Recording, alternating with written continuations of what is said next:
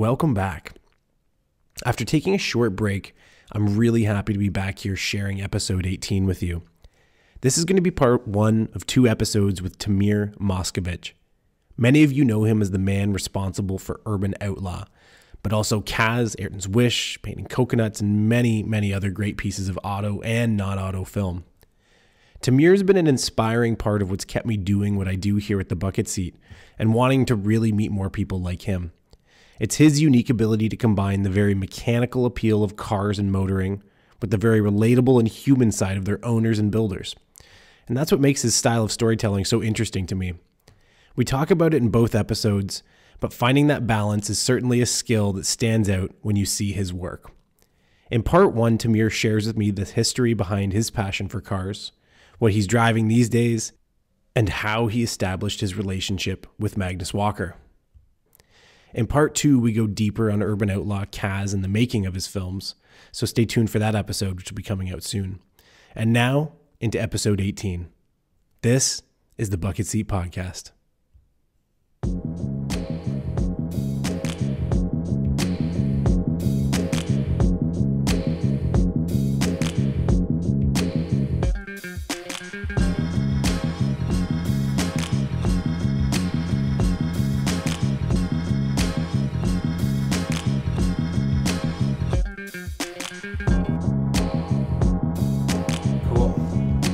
Why don't we just, for the sake of,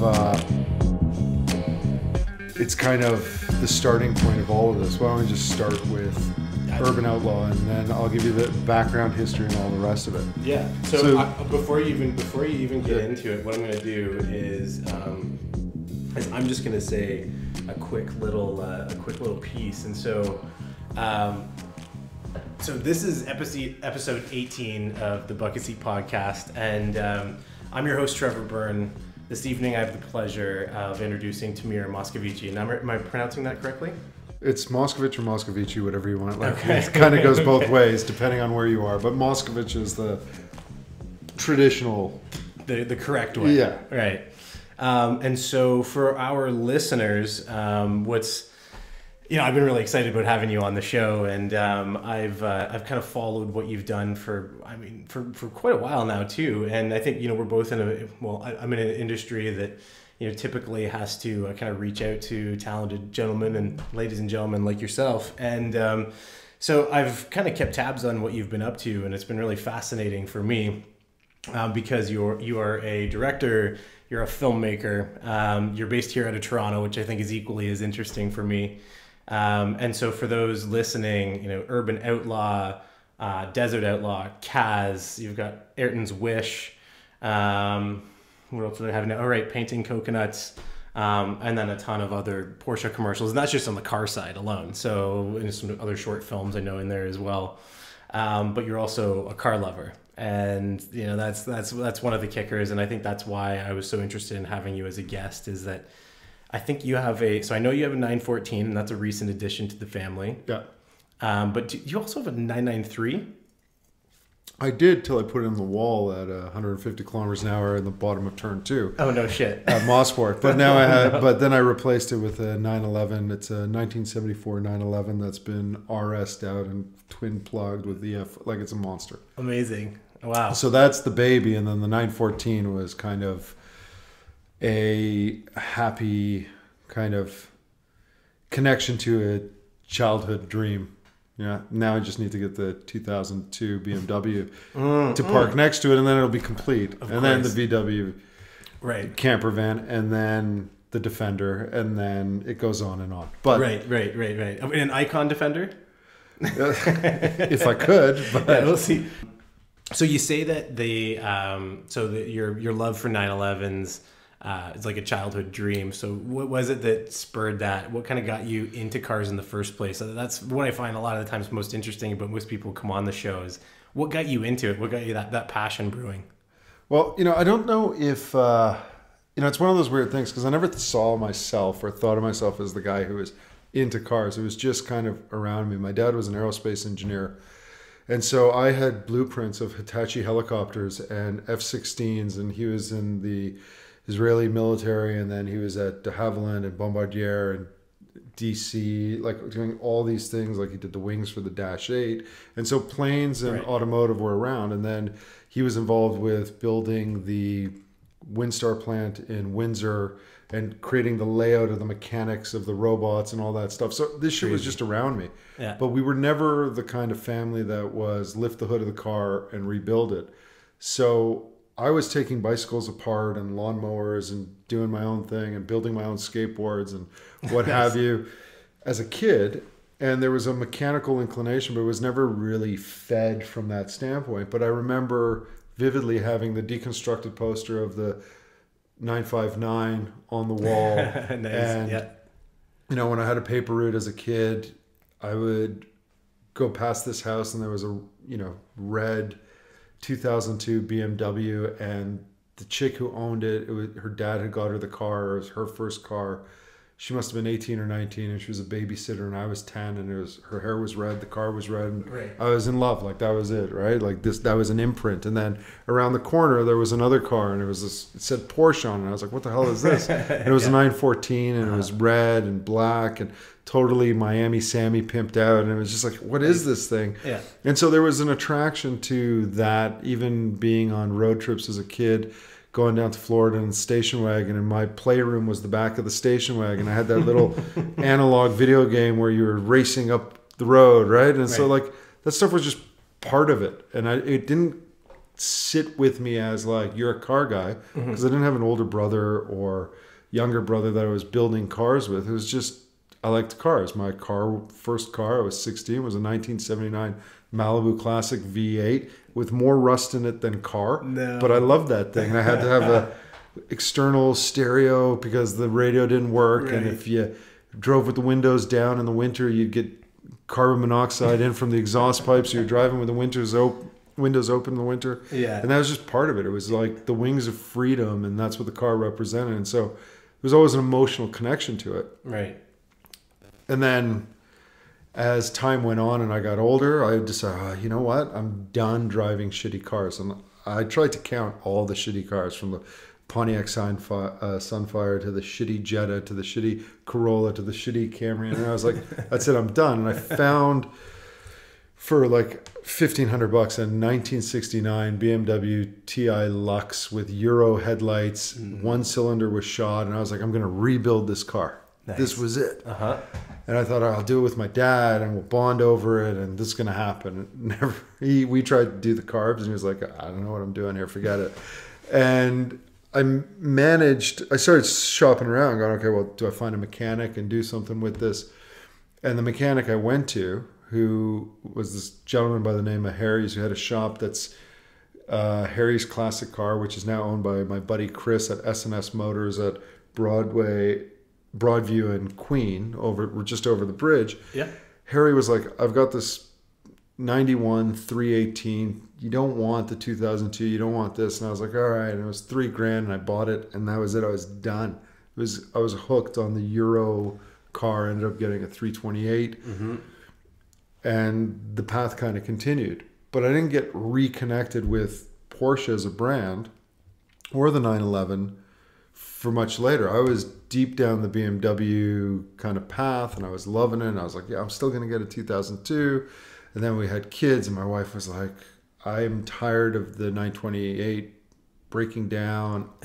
It's inevitable. It's inevitable. Yeah. Like, this thing is a monster. I don't like it. I was like, well, we've got the 318. She's like, we need something for the family. So I got the touring wagon. It was just like staying in that BMW world. And then out of just sheer coincidence, we had a dog. The dog was getting old, was getting ill, and I could no longer do these big, long 6-kilometer walks around High Park anymore. So I started doing these little walks through the Junction neighborhood where I lived, and I passed by this guy, Len's house, who always had these crazy cars, from 928s to 911s to like the international 1930 pickup trucks and El Caminos. There was always these cars, and all of a sudden there was this black Targa, black on black Targa in his driveway. And I just looked at it and I was like, that's a really sexy little car. And it just caught my eye. And I'd never done this before, but I started kind of circulating around it.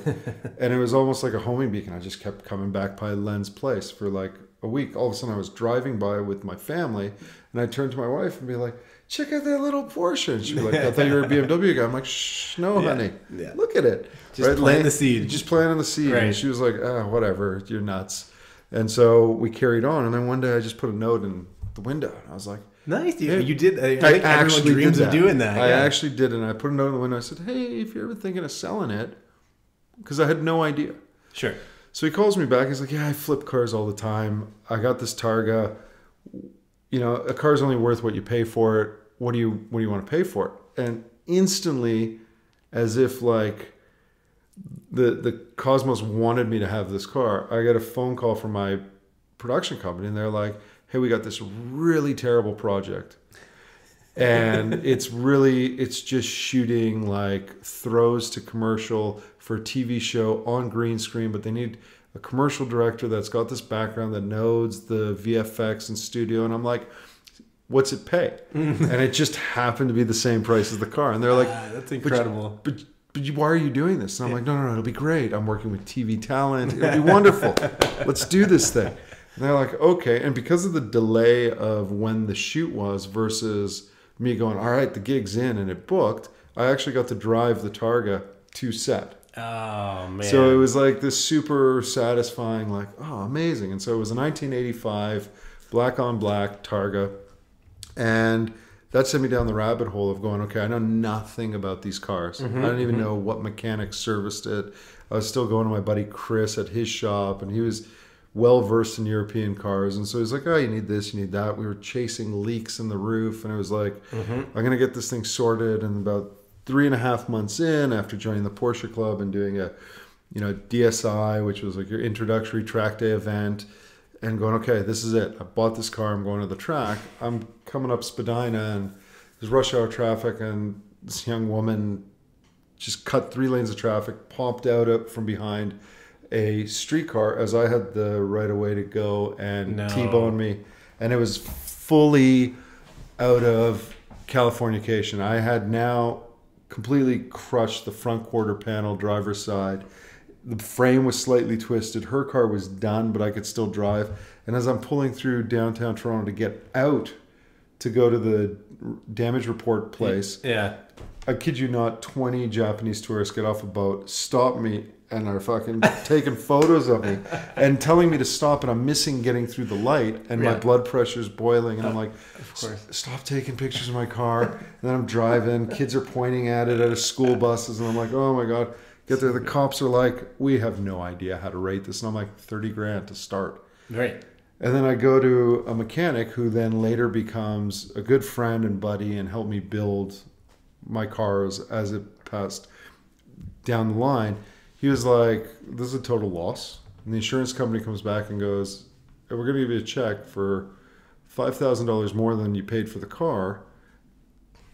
Wow. Basically because it appreciated in that 3-month window. Yeah. And I was like, this is amazing. And so... welcome to Porsche. Yeah. So that was my foray into Porsche. And I was like, okay, this is great. But now I'm without a Porsche. I need a Porsche. It's in the blood. And out of the blue, this guy shows up in my life who happened to be a high school buddy of my wife's. And he was working at an exotic car shop. And he basically said to me, look, these 2 doctors came in, young doctors in love with more money than they know what to do.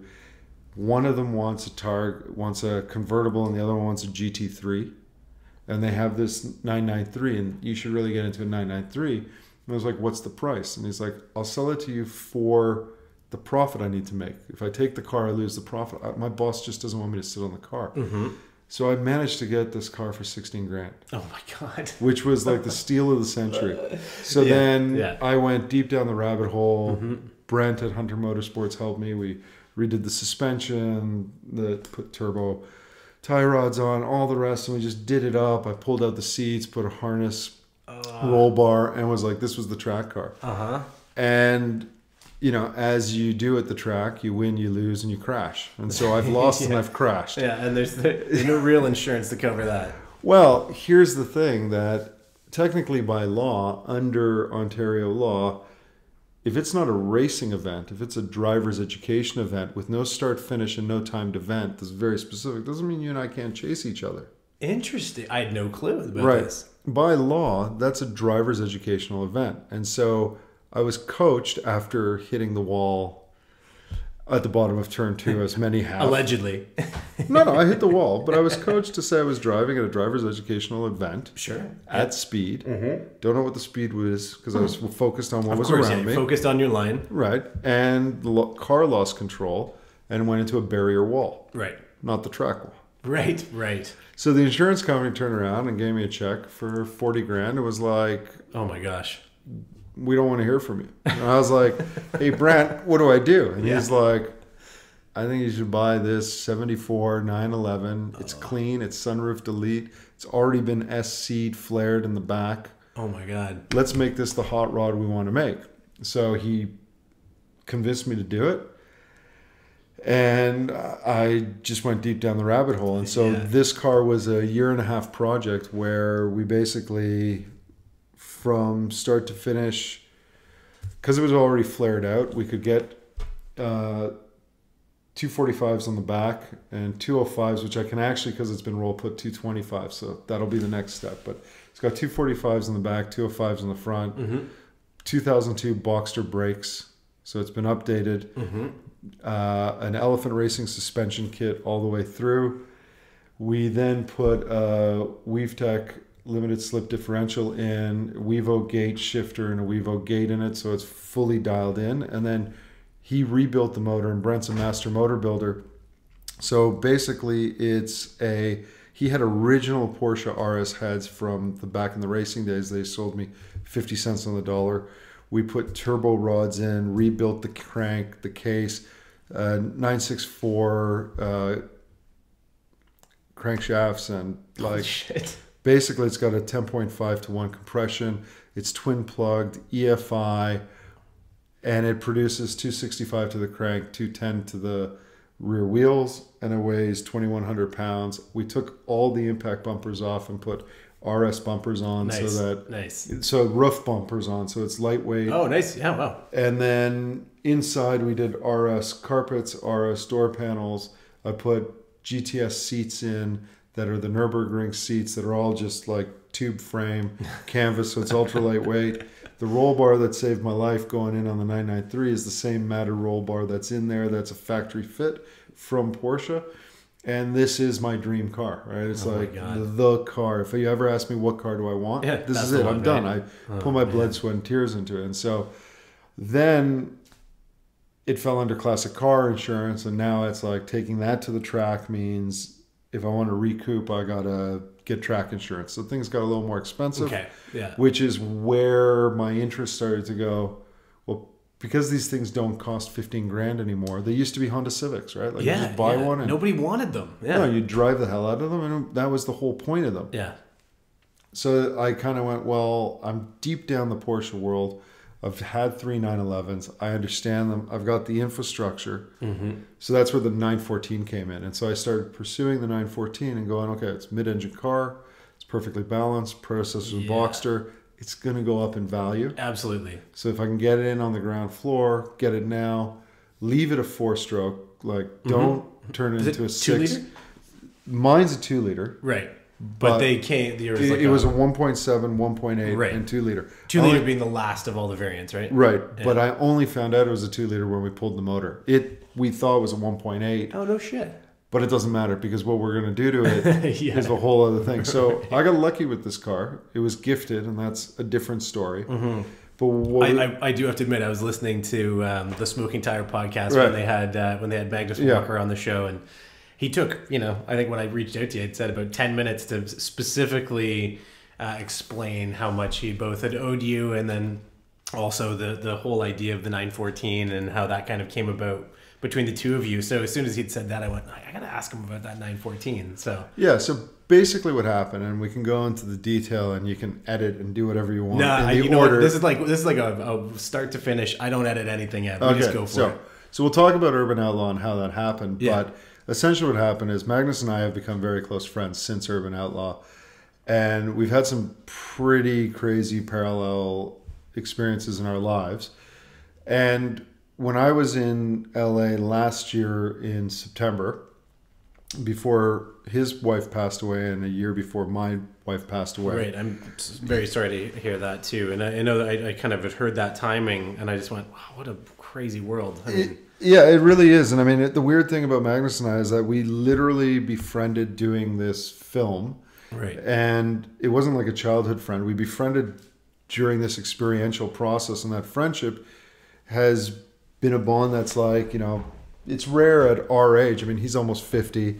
I'm 43. To meet someone later in life where you have that kind of bond and connection. So then to have these parallel existences happen that, you know, we both lose our wives, you know, all that kind of stuff. It was kind of crazy. Right. Yeah. But it just tightened the relationship and the friendship. And so what happened was I was in LA shooting a pilot for History Channel with Magnus for a TV show.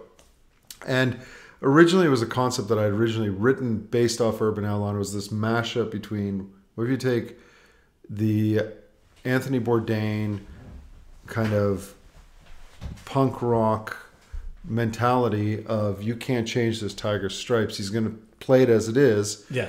But instead of doing food, you do car culture. Oh my God. I love this. And so that was the pitch. And then basically through the process, Spike Ferguson and his partner, John, who had done a bunch of shows and so on, they had basically sold the concept to History, but they just kind of sold it as like, hey, we got a show with Magnus Walker.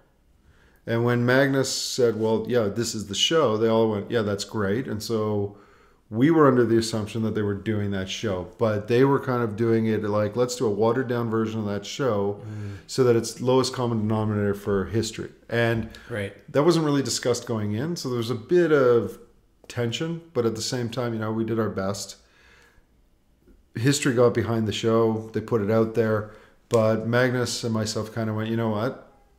This is a one-off. We're not going to go down this path anymore. Let's just stop where we're at because we're not all seeing eye to eye. But that's not to shit on the show, but it was more just kind of sometimes it's best to have some creative integrity and go, you guys have your vision, we have ours. This isn't going to gel. Let's all part ways. Right. But during that process, while I was in LA, and I have a production company. Sorry, this was pre-shoot for the guys. This was pre-history. No, this was like during the shooting period for History. But while I was down there, I was just shopping for 914s. I was like, you know what? It's not a lot of money, this pilot for a show. We don't know where it goes, but it is the price of a 914. Sure, yeah. And I was like, that'd be a nice kind of like, hey, I did a show and I bought a 914. I'll leave it in LA, and I wasn't really thinking much of it. And kind of, I started shopping around. There was a car in Texas. There was a car here. I was looking at them, and Magnus was like, yeah. Oh, I just picked up this red one. I traded some wheels for it. I'm like, oh, that's cool. And then we're shooting, we're doing stuff, and then he's like, oh, I picked up this yellow one. I'm like, dude, like, well, I'm trying to buy one of these cars. He's like, yeah, well, these were in the works. I'm like, okay, whatever. You know, really like the yellow one. Yeah. Cool. And never really thought of it. And then just in passing, I was like, hey, if you ever want to sell the yellow one, I'll buy it. It's like, yeah. And we just kind of moved on. And I was getting the call from my wife that things had gotten worse in her situation, and Karen was getting a bit worse. And we finished shooting, and I had to fly to the Canary Islands to go do Porsche Boxster, the 718 launch for the Boxster spot. Crazy, yeah. And so I kind of dropped the whole 914 pursuit. Okay. And I was like, I got to deal with life. Right, yeah. And it was a fantasy, and I took off. Yeah. And then, you know, the show went out, people liked it, History got behind it, and then it kind of just fizzled away, and then Karen passed away, and life kind of pursuits changed. Right. And then as 6-7 months passed, I was like, hey, man, you know, I'm kind of looking for a project because stuff at home's rough, and maybe I'm going to get myself back into that 914 project. Are you ever going to sell me that yellow car? He's like, yeah, I told you, it's yours. And I'm like, no, what's the price? And he's like, yeah, it's yours. Just, keys to happiness. And I'm like, dude, you're fucking with me.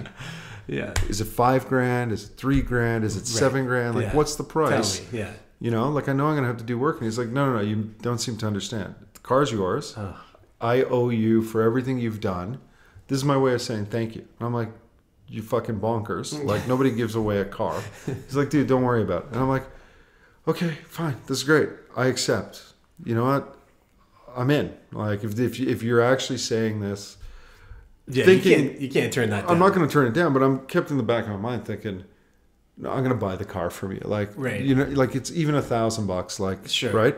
Yeah. And then I start to find the legacy of the car. So the history of this car, like though my 911 is like this little pearl and like it's this gem, right.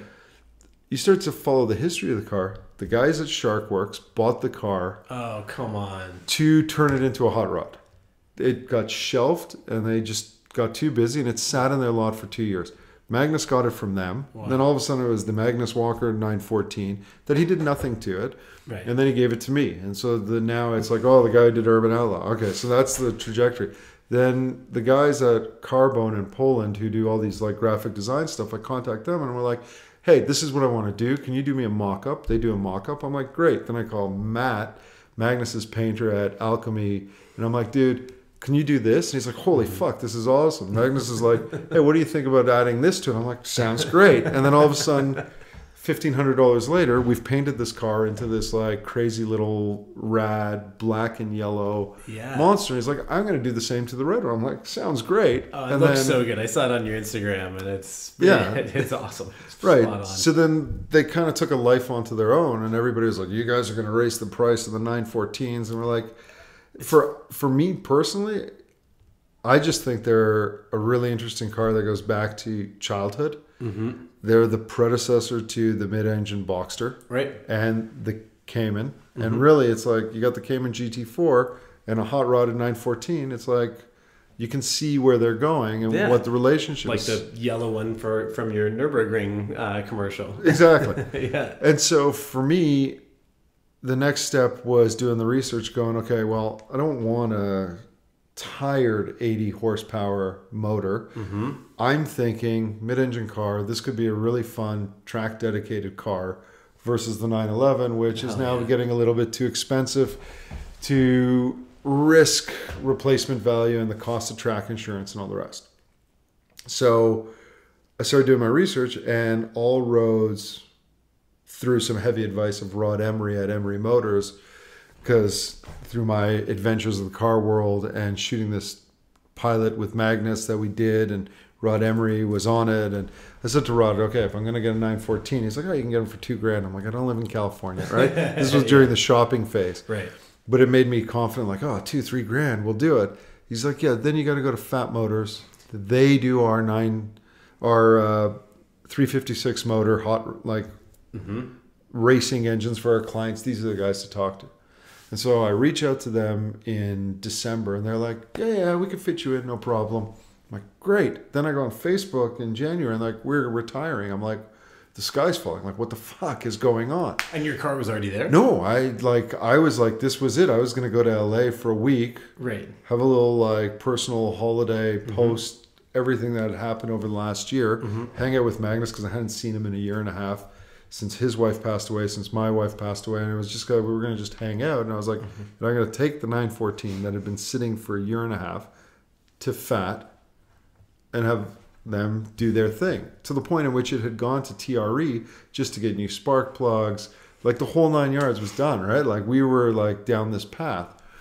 So I called them up, and they're like, we officially go out of business on May 1st, and the new owners that are coming in are no longer doing the restoration thing. They're just they're a CNC VW company, and they're really well known, but they haven't told me the name. Okay. And they're going to buy Fat, and they're only going to do the CNC and the tool and die and machine stuff and motors.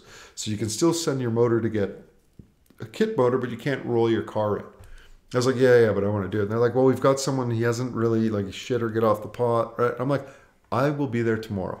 They're like, what about the price? I'm like, we've talked about the price. Price isn't changing from what we talked about a month ago. I will be there tomorrow. Yeah. Because in my mind, I'm like, I'm already ahead the price on the car. I know what they were quoting me. $10,000 later, I'm going to have a hot rod. Like, fuck it. Right. I'm in, right? Yeah, yeah.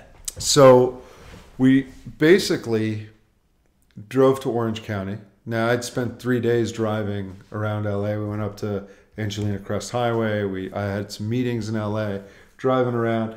And basically, it took about 25 seconds to get to 60. It could get to 90 miles an hour. It had no. It was flying in fifth at 90 miles an hour, no problem on the 405. Okay. It just had no brakes, and by no brakes I mean you've got the travel on the brake pedal, and when you hit bottom, it should lock up. Or if you have an ABS car, trigger ABS. It shouldn't be like an old bicycle whose drum brake, you're fully down on it, and it's just coasting to a stop. So imagine that, going from 90 and then some guy cuts in front of you. That was 3 days of driving around like that, going, okay, synchro in seconds gone. The motor is weak and tired, but it's 42 years old. Fair enough. Right? Yeah. And the brakes don't work, and the suspension's shot. So this is a project. So we rolled into FAT, and the guys were like, okay, we'll do it. And so basically now I'm in a day-to-day dialogue with these guys, and it's great because they build race cars, and they build dune buggies, and they build track cars, and they build canyon carvers. And so they're telling me, you know what we're going to do? We're just going to get struts from over here from a 911 SC. Don't worry, we found some. The second we're just going to put it. I'm like, great, do it. So basically we're doing 911 front end, 914.6 back end, so your parking brake still works, suspension, brakes, new struts, the whole 9 yards. Transmission's been sent out to get all that fixed, and they're doing a complete rebuild. And so we thought we had a 1.8. When they pulled it apart, they're like, hey, great news, your block's a 2 liter. You've got the 2 liter. Right? And so basically when they're done, it'll be 175 horsepower. Awesome. You know, the Mark IV VW motor, right? So you've got the Boxster engine, 175 horsepower, so the weight ratio hasn't changed, and the braking power of an SC 911, so it'll stop it with the same 1,800 pound go-kart structure. Yeah, oh my god, it's going to be such a crazy go-kart. Right, and then like big, 45 Weber cams and the whole 9 yards. So that's pretty much going to be the track car. It's going to sound awesome too. Oh, it's going to like just the backfiring. So what's your ETA in terms of like that project being full, finished, through, done, and back to you? They told me that they have to be done May 1st. So my hope. Oh, okay, right. My hope, well, because it's not like a 911 motor that's so much more complicated. These are VW engines, and they've ripped it apart. Transmission's happening. They've got a bigger team. It's. They're really pushing to get it done. And when I call them up and go, hey, do you guys want to change all the weather seals on the window and the roof? And this is coming to Canada. They're like, we're not getting into that. We're staying mechanical.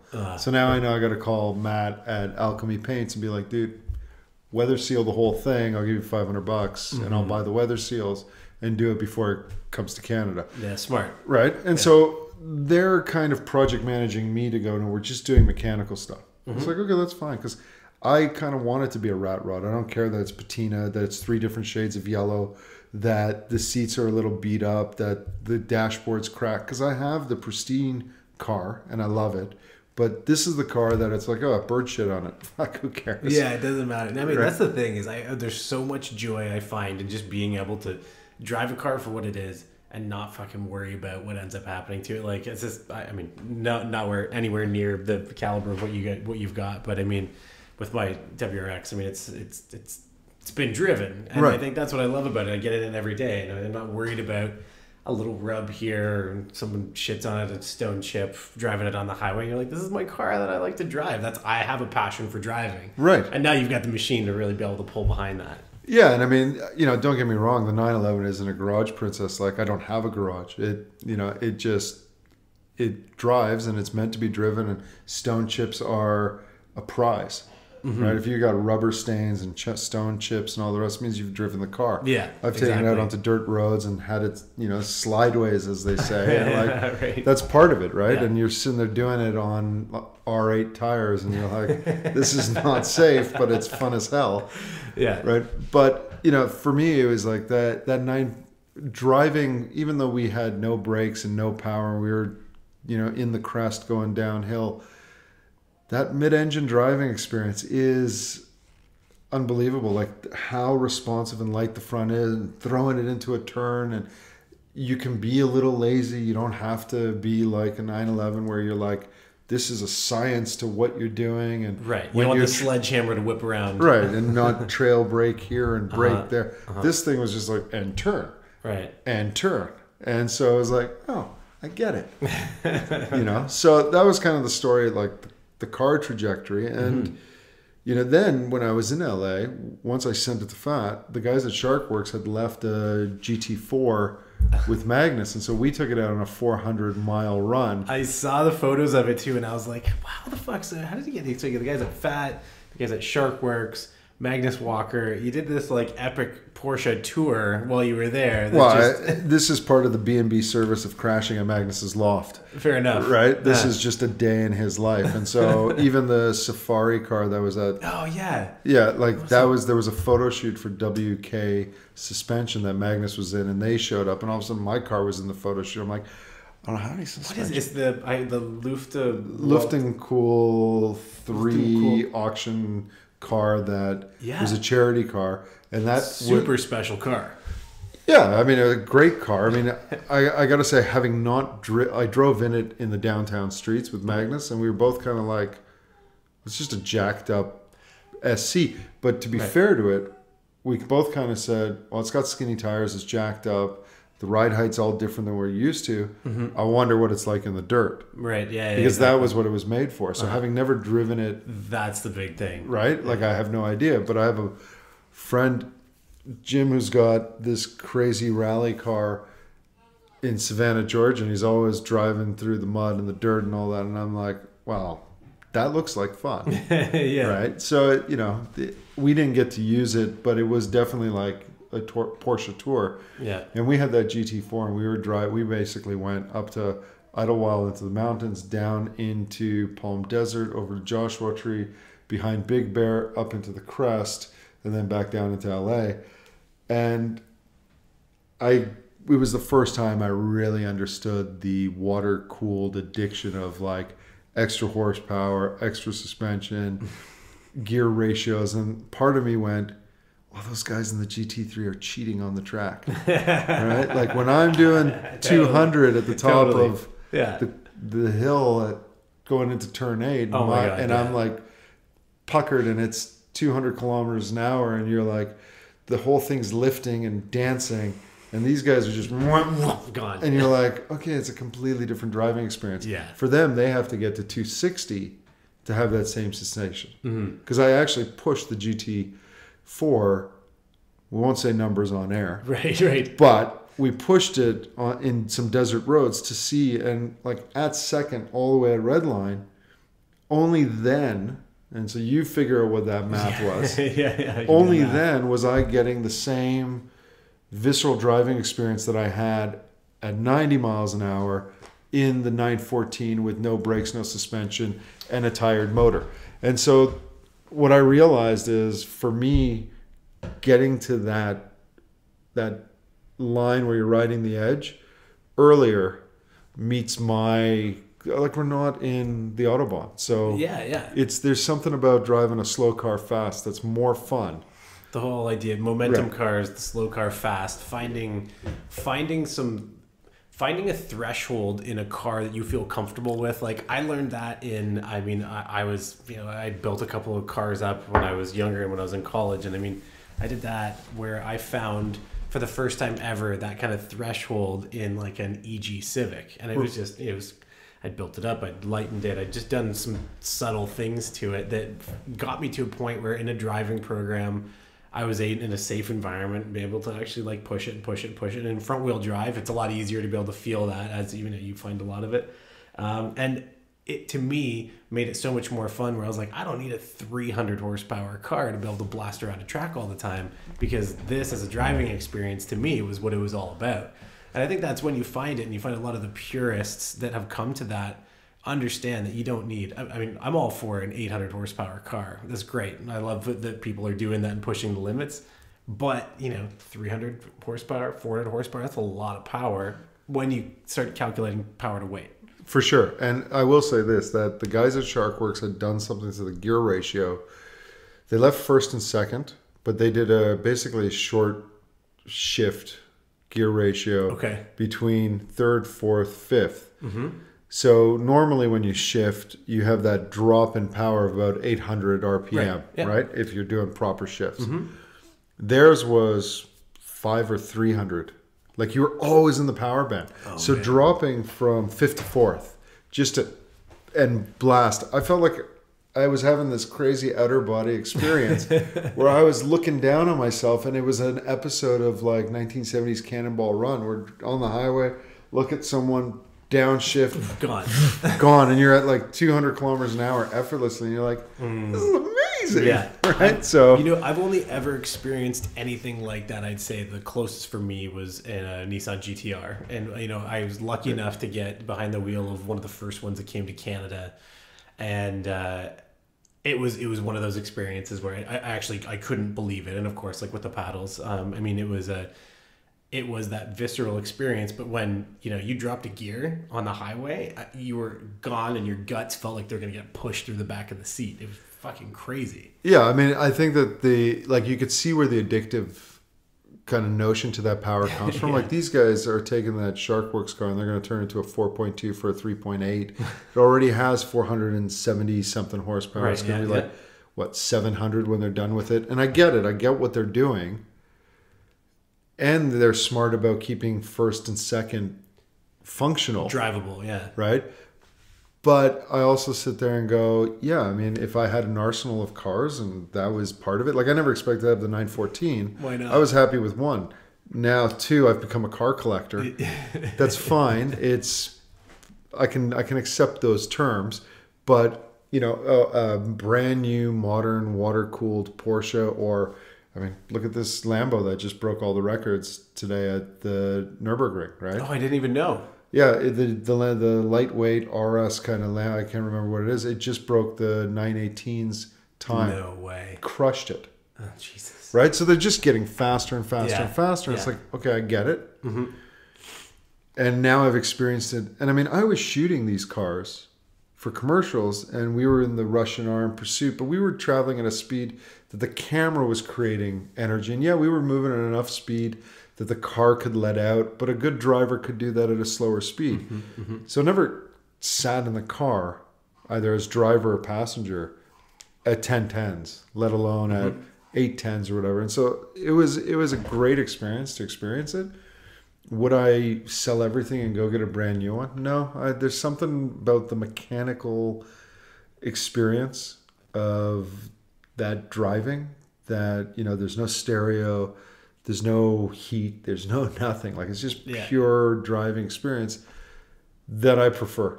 And it doesn't mean that the other people's stuff isn't great. It's just, it was kind of weird being in this car and flipping through stuff on the iPad. I was like, or iPhone or whatever, right? Like picking tracks. It was like, it was kind of weirdly foreign. Like, why am I even having the option to listen to music? Yeah, it's like I should be paying attention to driving. It was like all German cars didn't come with cup holders because they're like, why would you be drinking something while you're don't need driving? It. Yeah. That doesn't make any sense. Yeah. And so, to circle back then to all of this, I mean, for me, to your original question, how did I get into cars? I guess it was always around me. And then I developed an interest and then said I wanted to take that interest to the track and have that experience. Mm-hmm. And that simultaneously as I was, moving forward in my career directing, I was paralleling these experiences and kind of figuring if I'm going to film a car going into the turn and coming out of the apex, I got to know what that's about to experience it, to film it. And so I was living this kind of dual life of working as an agency producer, producing big stuff for Honda and Acura and all the rest, and all the while pursuing a directing career. But I had a mortgage to pay and a standard of living of which my wife and kids had grown accustomed to. So I was juggling it till I'd kind of hit a critical mass in which I said, okay, I'm walking away from the producing side and just pursuing the directing side. And I was fortunate enough that was a really smooth transition. There was a part of that critical mass was kind of that fork in the road was Urban Outlaw in many ways, because what happened was I'd spent so much time working with really talented directors and producing their stuff or shooting my own stuff in the car world that I kind of felt that there was very little of it that was capturing the visceral driving experience for me as a car lover. And so I couldn't agree more. And it really shows in your work. Yeah. Right. So for me, it was like, okay, well, I got to kind of put my money where my mouth is and step up to the plate and say, well, it can be done. And so the way Urban Outlaw happened was essentially I was in that kind of flux between balancing working as a producer and working as a director and in that world. And there was a couple of jobs I was up on and they were going my way. And for whatever reason in this industry, whether it's new marketing director comes in and it cancels it, or funding is lost, or they're having a bad quarter, whatever, there's so many things that can happen that are out of your control. I turned down some other work, both on the producing side and directing side for this one project, and then it went away. And it said that kind of applied arts, creative, emotional life cycle of a gnat, where it's like you're on a high and then you're on a low, kind of spiked. And then a good friend of mine, I know you know him, Paul Prue, who's an editor, was cutting a piece for me, and he was calling me up going, dude, you got to come down to the edit suite and check out this piece. And I'm like, fuck it. And he's like, what do you mean? I'm like, just my head's not into it. He's like, dude, it's amazing. Come down. I'm like, not today.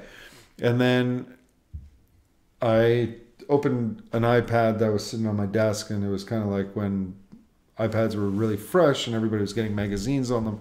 Right. Yeah. And it opened to a magazine which was Total 911, and there was an article on Magnus Walker in the magazine, and it was just kind of like a photo essay with a couple of lines of dialogue, but enough information there that you got a sense of it.